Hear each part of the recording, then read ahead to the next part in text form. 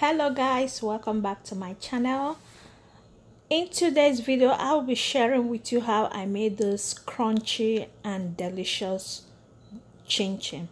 Please, if you want to know how I made this chin chin, please keep watching. Chin chin is a very quick snack that you just put together and it tastes so good and so delicious. Nothing too serious, just with few ingredients you'll be making your crunchy and delicious chin chin. So keep watching while I take you through the ingredients. I have my flour. I'll be using 3 cups of all-purpose flour. All I'm doing is to sieve the flour. So it's very important to sieve your flour because you see some insects in the flour, things you don't want to eat, like as you can see now. Can you see that?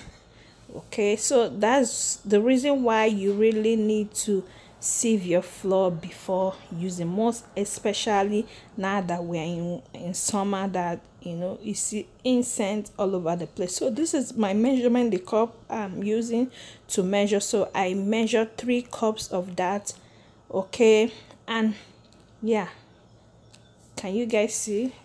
This is 1 cup. Okay, so I'm using 3 cups of this. So keep watching, guys. Here we're done sieving our 3 cups of all-purpose flour. The next thing we'll go ahead and add is our baking powder. So I'm using 1 tablespoon of baking powder. This is what it looks like.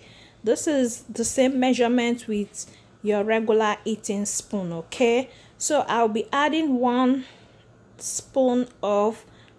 tablespoon of baking powder. We're done adding our baking powder. We'll go ahead and add the same spoon I showed you guys. I'll be adding 5 tablespoons of sugar. You can add more or you can adjust your sugar according to your taste. Okay, so I'll be adding 5 spoons of sugar.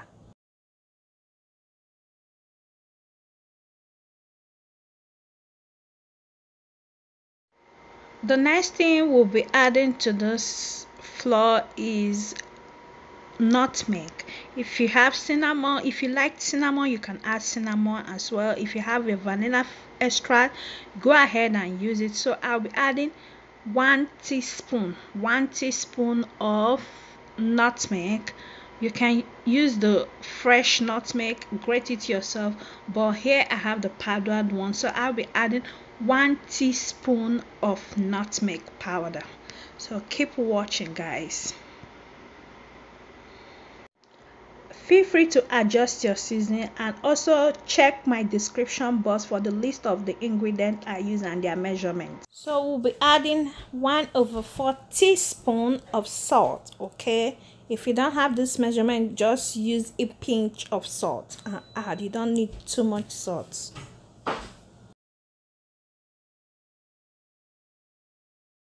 Do now is go ahead and mix all the dry ingredients to combine.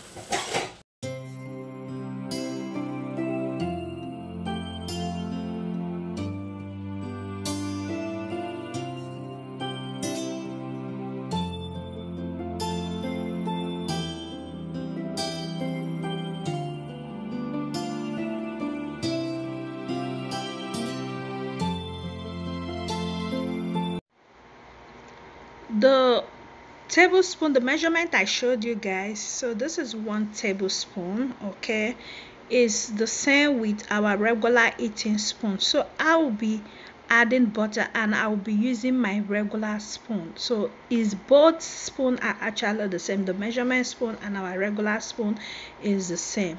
So I will use my eating spoon, and this is the brand of butter I'll be using. Use any butter you have, any butter of your choice. So in here I'll be adding 3 tablespoons of butter.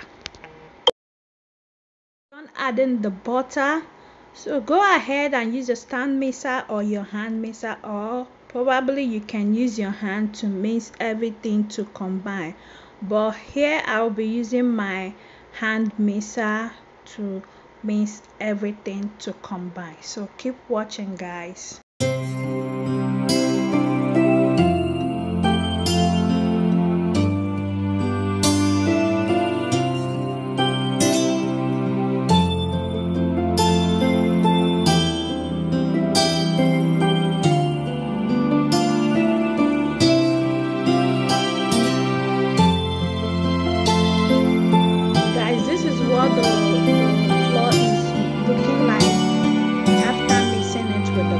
So I will use my spatula to bring everything together.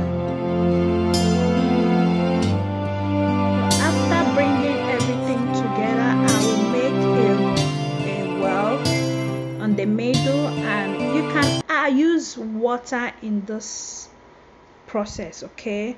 But I choose to use my milk. So if you don't have milk or use any milk of your choice, use water. So I'll be adding the milk gradually. I won't add everything at once. So I have my measurement. I have 1 cup of milk. So this 1 cup of milk, I'm not adding everything at once. I will add gradually to check the consistency, okay, to see how the consistency looks, okay? So keep watching, guys. So I just added. I'll go ahead. I will use my hand mixer, mix everything to combine.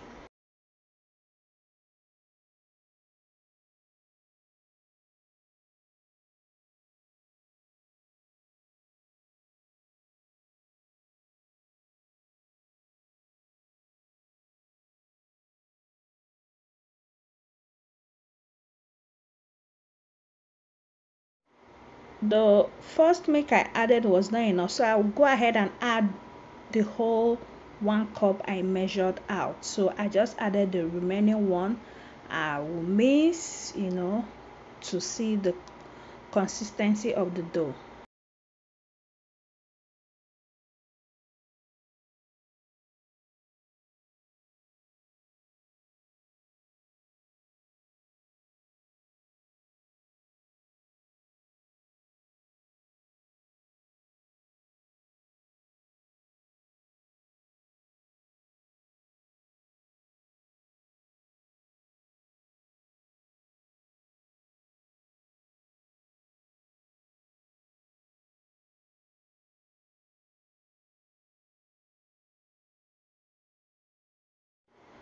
So guys, at this point I'm done mixing with my hand mixer, okay? I will go ahead. If you see that the dough is sticky, feel free to sprinkle some flour on it. So I just sprinkle some flour because I realized that it's a little bit sticky, okay? So you see, I just put some flour and I'm using my hand to work everything together. When you're done working it together, you just allow this to rest for 5 minutes before you can start rolling it out. So add flour if you feel the consistency is not good enough, or if you feel it's sticky, if you're seeing it as it's sticky, so you add flour just to bind everything up together, okay?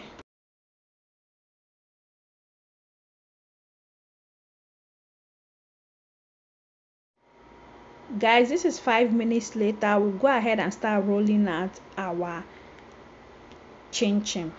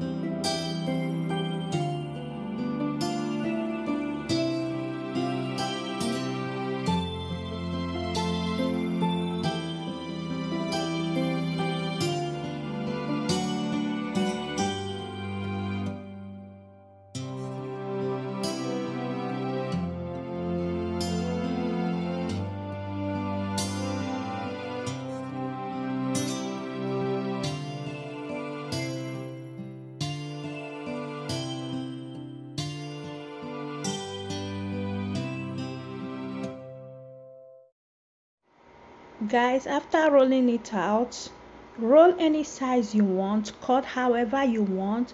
So I used my pizza cutter to cut it, guys. Using pizza cutter to cut your chin chin like is the best, but that does not mean if you don't have pizza cutter you cannot cut your chin chin. You can use your knife. Yes, use your knife to cut your chin chin. Okay, so cut any size of your choice, any desired size of your choice. Okay, so guys, this is what I will do until I'm done rolling out and cutting the chin chin. So keep watching, guys.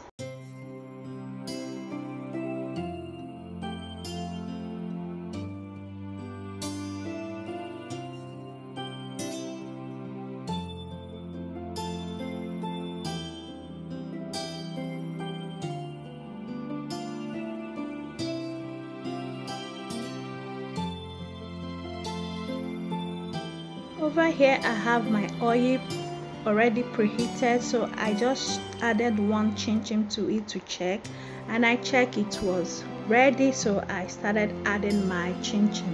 So guys, chin chin, you have to put eye on it. You don't just add it to the oil and allow it. You just keep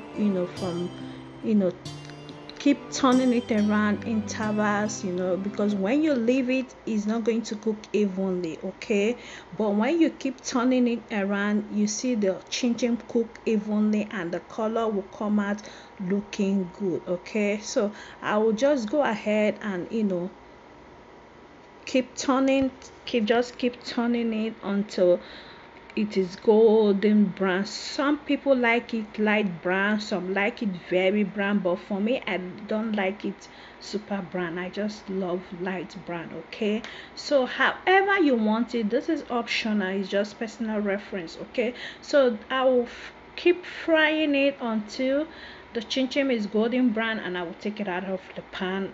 Okay, so keep watching, guys.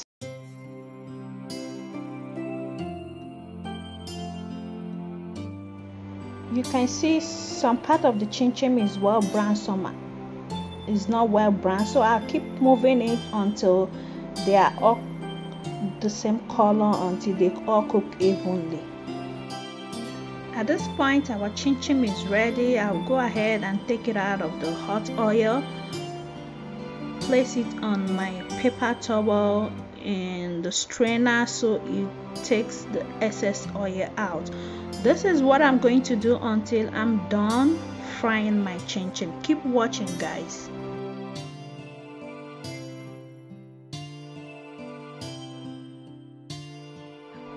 Yeah, guys, our chin chin is ready, and this was so good.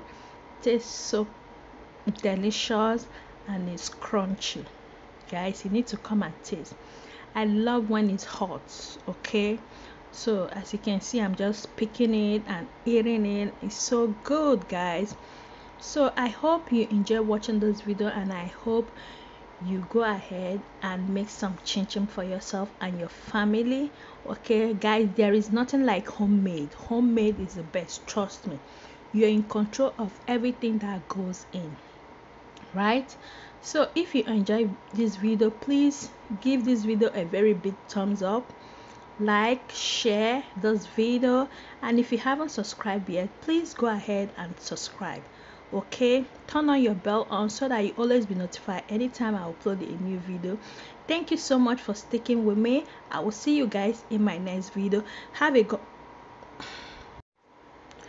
bye.